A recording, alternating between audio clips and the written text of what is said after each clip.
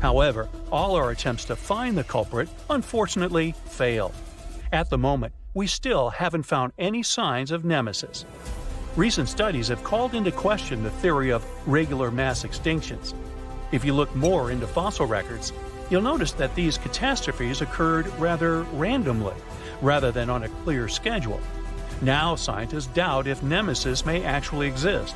They also say that any star moving in a similar orbit would be very unstable, and it's very unlikely that it could have survived for that long. But despite the lack of clear evidence, Nemesis had become quite famous online. Many articles and news still mention it in different contexts.